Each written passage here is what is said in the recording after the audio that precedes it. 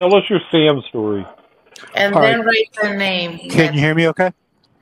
Yes.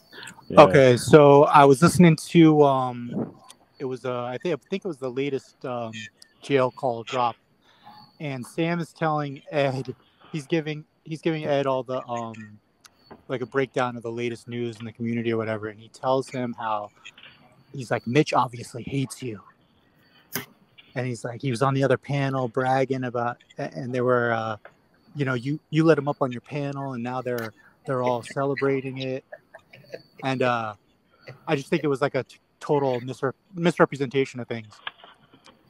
And so, yeah, I just think Ed has people feeding him stuff, and it's going through their filter and their own interpretation. Clown Force was doing the same thing to him, I noticed. So what's your Sam story, Locke? So my Sam story is basically he was talking to Edward about personal shit that he had no fucking business talking about. And this was on those calls? Yeah. Yeah, Sam is like a little kind of a gossip girl. Pretty much, yeah. He's just running his suck about shit that I talked to him about that has nothing to do with Ed, has nothing to do with anything. I don't know what his problem is. Like, why would you bring that up? Like, Locksmith did this, gossiping like some woman or something. What the fuck? What did he say about you? I missed it. So I was gonna ask him for some financial. I had a financial thing that I had a question about, and it was a simple thing. It wasn't anything serious, but I ended up not asking him. I didn't even get the advice, but I asked him, "Hey, can you help me with this piece of advice?" And he's like, "Yeah, blah blah blah." And I'm like, "Okay, cool." And I'm glad I never asked him now. Why would you tell somebody else that? And then, of course, they're all like making all these accusations and shit, and it pissed me off. I don't like that. Yeah, it sounds like Sam betrayed a trust. I mean, in a way, it's not like a huge deal, but yeah, dude, like in a way, it's like, bro, why are you telling Edward that I asked you for some business advice?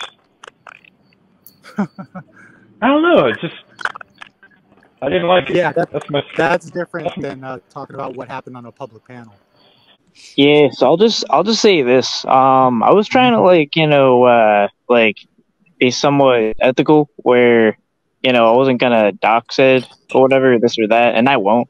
I've never looked into any information. Not going to. And also I was saying like maybe because I genuinely did think it that Warbot is disabled or whatever, but if he's not, then I would just say whatever the fuck is coming to them, bring it the fuck on. I'm not gonna be averse to that or whatever, because it's like the way Ed has made it so that I'm subject to dealing with something that is already very difficult and to be attacked on the internet for. Like, fuck him and anything that's coming to him. Like, I don't care. I have no regret for his life. So apparently somewhere in those 60 calls, there's like could potentially be an element of criminal conspiracy.